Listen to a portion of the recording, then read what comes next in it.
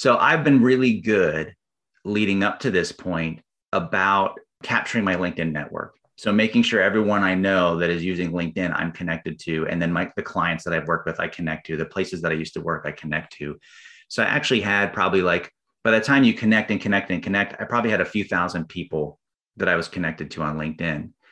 So what I did is I went to my LinkedIn network and I got all my first degree connections. And I basically, anyone who worked in marketing, right? I kind of looked at, you can download your connections from LinkedIn. I don't know if people know you can do that. You can go to LinkedIn and just click a couple buttons and LinkedIn will spit out your entire database if you want it to of connections. But basically you just get it's a spreadsheet and it's just a list of names that you have.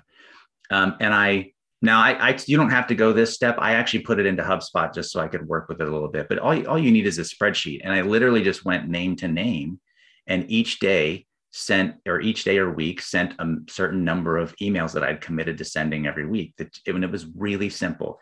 It was, hey, it's Kevin. I just wanted to reach out and say hi and let you know what I'm up to. I recently started this new business. And so I'm just letting everyone in my network know what I'm doing these days. And I'd love to hear what you're up to as well. Let me know if you're up for a chat.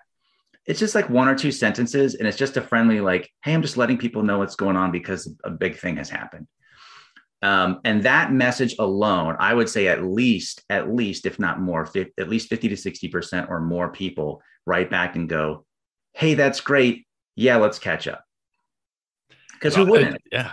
I mean, it's a low, I guess, barrier to entry. You're not pitching something, you're not selling something. It's just saying hello and starting a conversation. Right. And that's the way to do it. And I feel like a lot of people get scared thinking, oh, we got to go and I'll pitch my friends or old coworkers. No, and you don't even have to pitch. You don't even have to pitch. Yeah. I think if you know people, right? If you actually know someone in real life, imagine having a conversation face to face with someone and someone says, hey man, I just started a new business.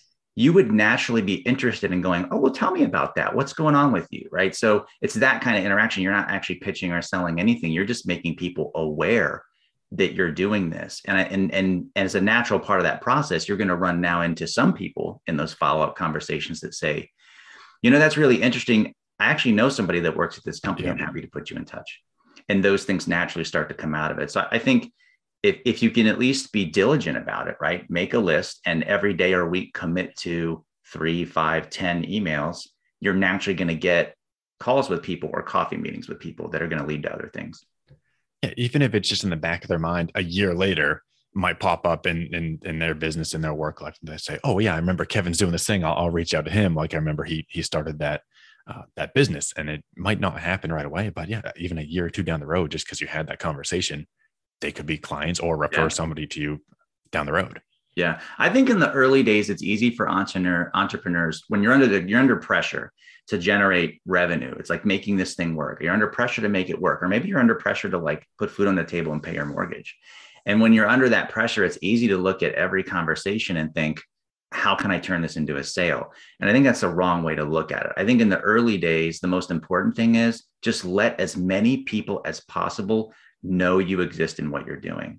That's the number one thing, is to reach as many people as possible and make people aware. You're not going to sell your first 10 people you talk to. I think people tend to, if they really need what you're doing, they'll self-identify.